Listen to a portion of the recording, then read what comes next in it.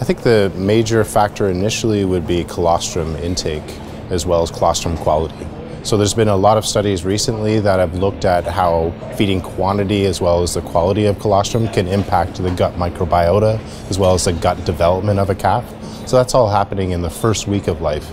But after the first week of life, I would say that it's a level of nutrition, or what we call the plane of nutrition, that can have a large impact on the overall gut development. When we're feeding a more elevated plane of nutrition pre-weaning, we're not going to get as much rumen development because we're not going to be compromising overall dry feed intake.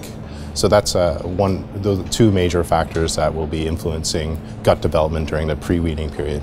There's a lot going on with respect to the overall nutrition that we're giving them, but also the biology of the calf. And some research studies have shown that there's something going on within the gut of a calf between, in particular, 6 to 8 weeks. And these genes are being turned on, in particular in the rumen. So that's why I think it's to our advantage to wean later if we're going to be feeding an elevated plane of nutrition. And obviously the abruptness of the weaning strategy can have a large impact on the overall gut. And if you can have a more gradual step down, at least 2 weeks, I think, and weaning later, I think that we can solve a lot of the issues that come from weaning when we're feeding elevated planes of nutrition pre-weaning, so more milk pre-weaning.